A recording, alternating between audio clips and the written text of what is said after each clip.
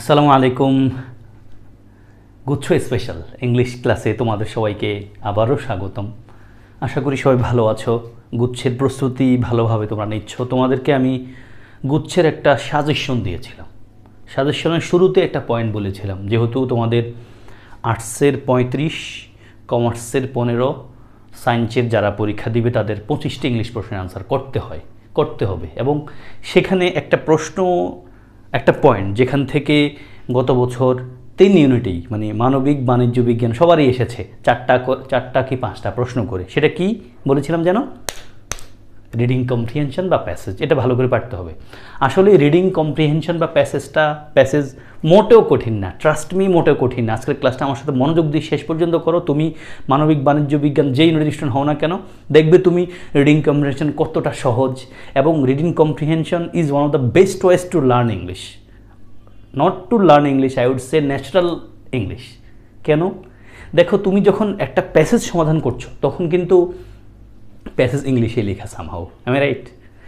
ইংলিশে যেহেতু প্যাসেজটা লেখা, তুমি ডেফিনেটলি অনেকগুলো নতুন ওয়ার্ডের সাথে পরিচিত হবা। নতুন না। একটা প্যাসেজ যদি 10 লাইনের হয়, দেখবে তুমি যদি ধরো 100 ওয়ার্ডের হয়, 100 ওয়ার্ডের কমপক্ষে 70-80টা ওয়ার্ড তুমি ন্যাচারালি পারো ভাই। তোমার যদি পড়াশোনা মাঝারি মানের হয় তবুও তুমি 70 থেকে 80টা, 85টা, 90টা ওয়ার্ড ন্যাচারালি পারো। বাকি 8টা-10টা ওয়ার্ড পারো না। দেখো, তুমি যে 80-90টা ওয়ার্ড, 100 ওয়ার্ডের যে 80-90টা ওয়ার্ড পারো, এগুলো তুমি ধরে ধরে নিশ্চয়ই কোথাও পড়বা না। তুমি রিডিং কম্প্রিহেনশন সমাধান করতে এসে ওই 80-90টা ওয়ার্ড তোমার মাথায় কিন্তু রিমাইন্ডার হয়ে যাচ্ছে, একটা রিকেপ হয়ে যাচ্ছে। এটার অর্থ কি জানো? তোমার মাথায় এমনি ভেসে যাবে, তুমি চিন্তা করা দরকার হবে না। বাকি রইল আর 7-8-10টা, তাই না? ওয়ার্ড পারবা না। 8টা-10টা ওয়ার্ড না পারলেও একটা সেন্টেন্স, লাইক আমি বলি, একটা সেন্টেন্স লেখা আছে ধরো 10টা সেন্টেন্সের, 10টা ওয়ার্ডের একটা সেন্টেন্স। এখন তুমি 9টা ওয়ার্ডেই পারো, একটা ওয়ার্ড না পারলেও কিন্তু একটা ওয়ার্ডের অর্থ বের করে ফেলতে পারবা based on the context of the sentence, M I right? তুমি ওই সেন্টেন্সের কনটেক্সট অনুসারে একটা শব্দ অর্থ না পারলেও অর্থ বের করে ফেলতে পারবা। দেখো, তুমি শব্দ অর্থ না পড়েও কিন্তু শব্দ অর্থ পারবা তখনই যখন তুমি প্যাসেজ বেশি সমাধান করবা। পাশাপাশি বলে রাখছি, এই প্যাসেজগুলো যখন লেখা হয়, গ্রামার কি না ফলো করে লেখা হয়? না ভাই, অবশ্যই গ্রামার ফলো করা হয়। ফলে আমি বলতে পারি, তুমি যত বেশি প্যাসেজ সমাধান করবা, তুমি ইংলিশ গ্রামার, ভোকাবুলারি এই জায়গাতে খুব বেশি ভালো করবা ন্যাচারালি। ওকে, ফলে ট্রাই করবে প্যাসেজটা সমাধান করার জন্য, যেহেতু পরীক্ষায় আসে আরও। আজকে আমি গত বছর জিএসটির সায়েন্সের ইউনিটে, মানে এই ইউনিটে আসা প্যাসেজটা সমাধান করব। প্যাসেজে 4টা প্রশ্ন আছে। এই প্যাসেজের মোটামুটি স্লাইডের অর্ধেকের বেশি হলো প্যাসেজটা। নিচে একটা করে প্রশ্ন থাকবে, একটা করে প্রশ্ন আমি একটা স্লাইডে রেখেছি যেন লেখাটা তোমরা সবাই ক্লিয়ারলি দেখতে পারো। তোমরা চাইলে তোমার ফোনটাকে একটু সরিয়ে দিতে পারো। নর্মালি আমরা কীভাবে দেখি ফোন? নর্মালি আমরা যখন ভিডিও দেখি তখন আমরা ধরো এভাবে দেখি, এই যে এই প্যাটার্নে। তুমি এটাকে ক্লিক করে একটু এভাবে দেখো, তবে দেখো তোমার কাছে ফুটবল স্টেডিয়াম মনে হবে, হ্যাঁ, লেখাগুলো বড় মনে হবে। আসো, প্রথম কথা, বেসিক কথা, আমরা যখন প্যাসেজটা পাবো, আমরা প্রথমত প্যাসেজটা পড়া শুরু করব না। প্যাসেজ পড়া শুরু করাটা সময় অপচয়ে, বই আর কিছুই নয়। মানে কি? বই মানে কিতাব না, কিন্তু মানে আমাদের বুক না। বই মানে হলো ছাড়া। মূল বিষয় হলো সময় অপচয় হবে এটা তুমি যদি ডিরেক্ট প্যাসেজ পড়ো। তুমি বরং প্রথমত প্রশ্ন পড়বা। তোমাদেরকে আগে বলেছিলাম, তোমরা আমার রিডিং কম্প্রিহেনশন নামে আর কিছু ভিডিও আছে, চাইলে সেগুলো দেখে আসতে পারো। দেখলে খুব সহজ হবে, ভিডিও শেষে দেখবে চাইলে। দেখো, তাহলে আমরা প্যাসেজটা রেখে দিলাম। প্রথমত একটা প্রশ্ন পড়ি, একটা প্রশ্ন পড়বো, একটা প্রশ্নের আনসার খোঁজার ট্রাই করবো। The right brothers are called the father's of aviation because they.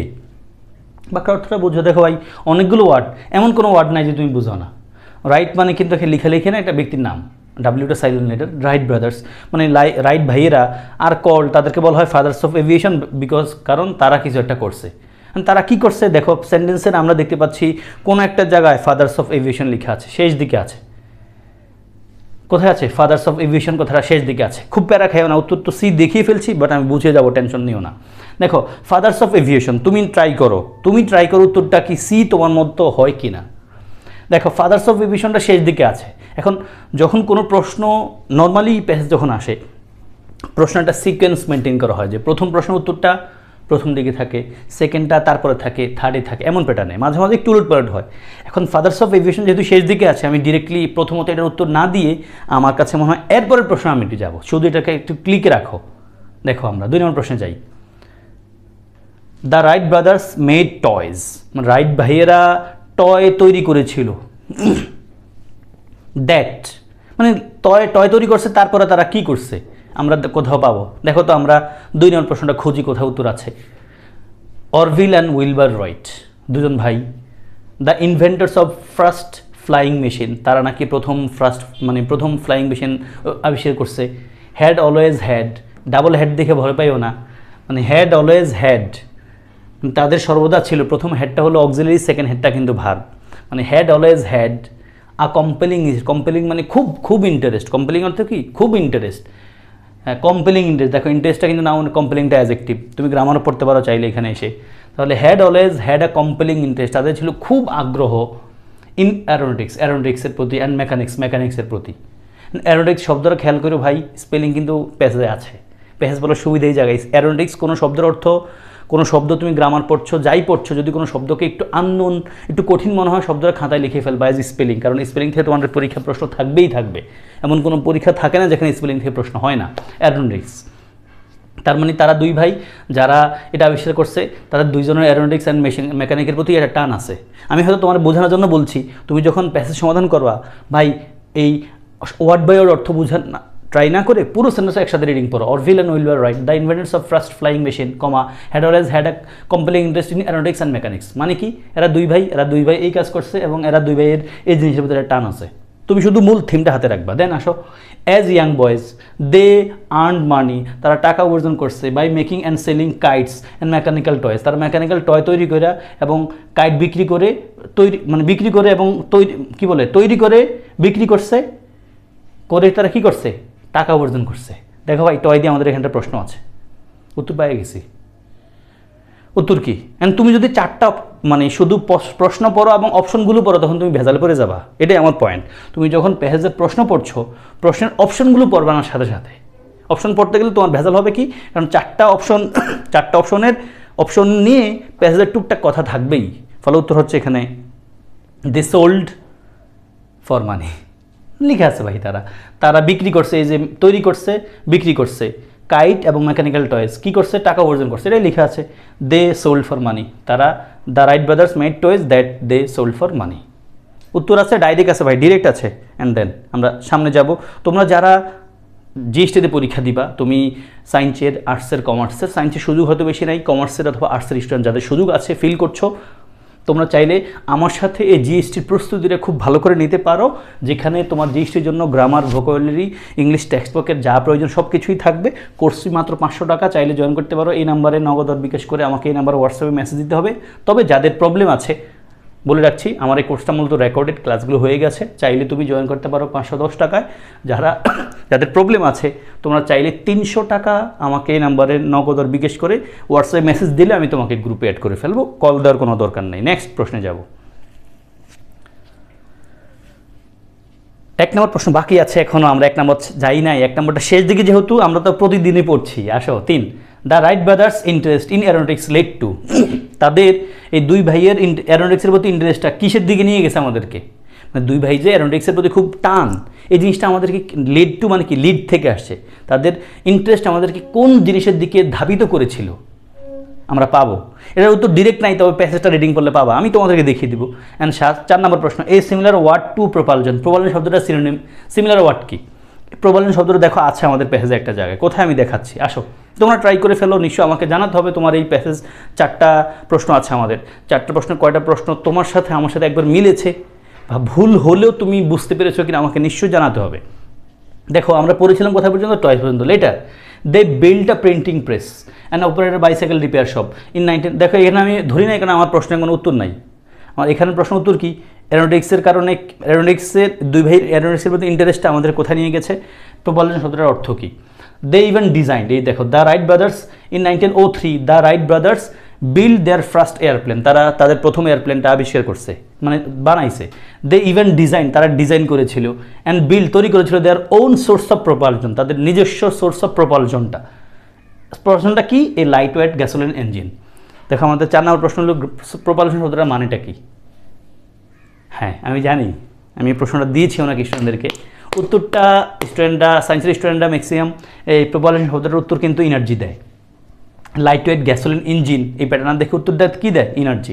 দেখো ভাই দুটা পয়েন্ট, একটা কথা হলো ধরো আমি বলছি কোনো একজন স্টুডেন্ট আব্দুল করিম, আমার কোনো একজন স্টুডেন্ট ভিডিও দেখছে আব্দুল করিম নাম, এখন আব্দুল করিম আমার স্টুডেন্ট, এখন আমি ভিডিওতে এসে বলছি Abdul Karim is one of my, Abdul Karim is from Noakhali, Abdul Karim বাড়ি নোয়াখালীতে। এখন তোমরা বলবা, যারা ভিডিও দেখছো বলো স্যার কোন আব্দুল করিম? যদি আমি ওর একটু স্পেসিফাই করি, বলি যে আব্দুল করিম কমা my student is from Noakhali, তখন বলবো ও স্যার আপনার স্টুডেন্ট, এই জন্য ভিডিওতে কথা বলছেন ওর ব্যাপারে।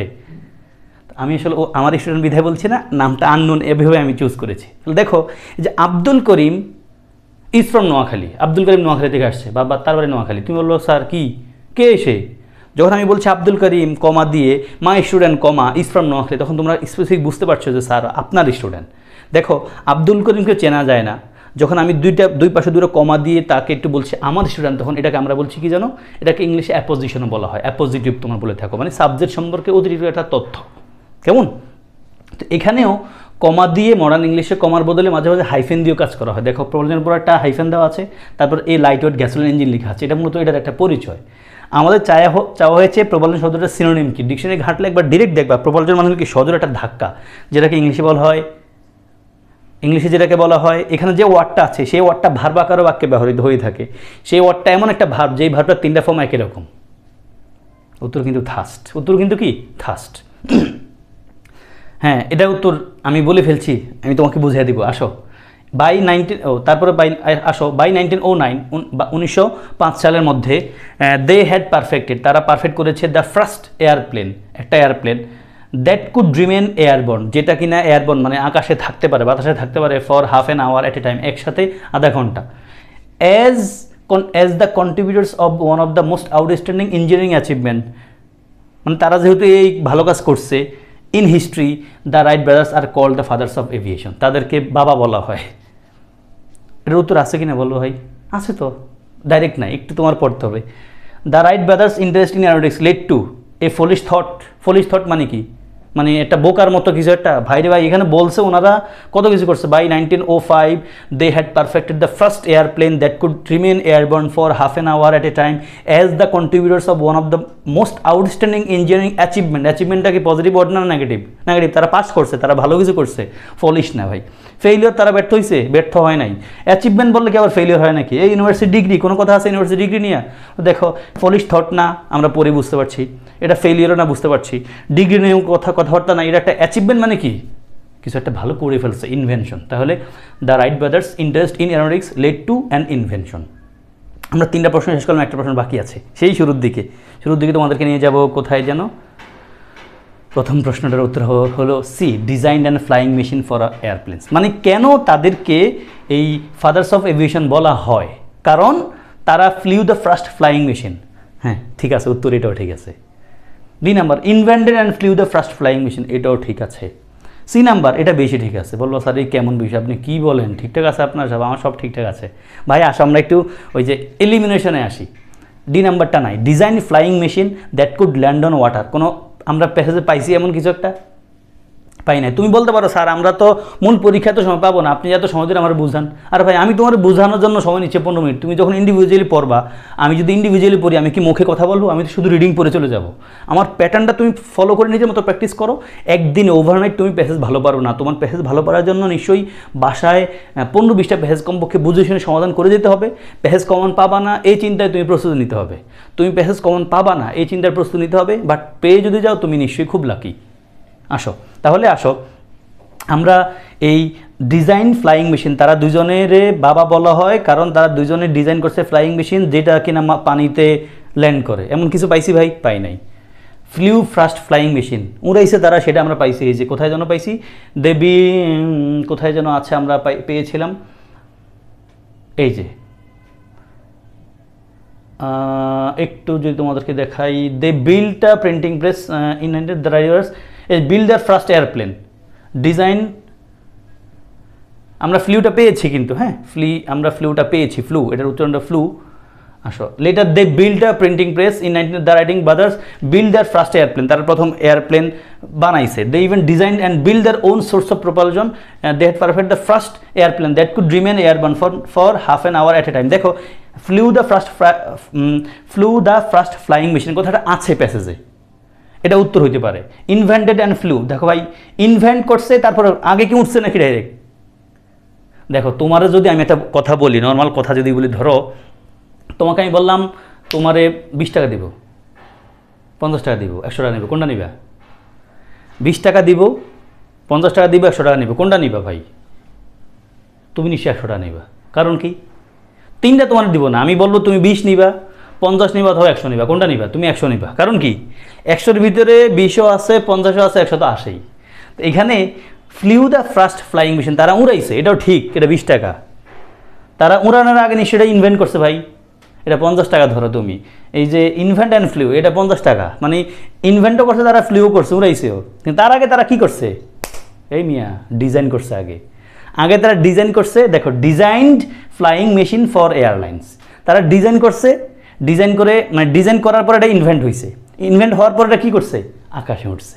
দেখো আমরা যদি এ নেই তবে এটা 20 টাকা হয়, মানে এটা দিয়ে নিশ্চিত উত্তর হয় না, হাফ উত্তর হয়, একটা অংশ উত্তর হয়। বি নিলেও উত্তর হয়, তবে 100% না। বাট যদি সি নেই, সি নিলে কিন্তু সির ভিতরে এও চলে আসে, বিও চলে আসে, আর সি তো আছেই। আশা করি বুঝতে পেরেছি, আমি অনেক কথা বলেছি নিজের মতো করে, তোমরা তোমাদের ভাষায় বুঝতে পেরেছ। তোমাদের এখন কাজ হলো আমি যেভাবে প্যাসেজটা সমাধান করিয়েছি, তুমি তোমার হাতে যে প্রশ্ন ব্যাংক আছে, সেটা ঢাবির হোক, রাবির হোক, জাবির হোক, জবির হোক, জিএসটির হোক, মানে যেখানে প্যাসেজ আছে নিজের মতো করে 20-23টা প্যাসেজ একটু বুঝে বুঝে পড়ে যাওয়ার ট্রাই করো। ইনশাআল্লাহ তুমি দেখবে তোমার ইংলিশ পড়তে ভালো লাগে, আর প্যাসেজ তো নিশ্চয়ই কমন পাওয়ার চিন্তায় পরীক্ষা হলে যাওয়া যাবে না। তুমি প্যাসেজটা নিজের মতো করে বুঝে বুঝে সমাধান করো। 5-7 দিন সময় একটু দাও, প্রতিদিন আধা ঘন্টা টাইম দাও প্যাসেজের পেছনে, দেখো তোমার কাছে ভালো লাগবে। আর প্যাসেজটা যদি সমাধান করতে তোমার ভালো লাগা শুরু করে দেয়, তখন তুমি বুঝে নিবা তোমার ইংলিশ মানে would be one of your favourite subjects in near future ইনশাআল্লাহ। সবার জন্য শুভকামনা, ভালোবাসা জানিয়ে আজকের মতো এখানে আমরা শেষ করব। আল্লাহ হাফেজ, আসসালামু আলাইকুম ওয়া রাহমাতুল্লাহ।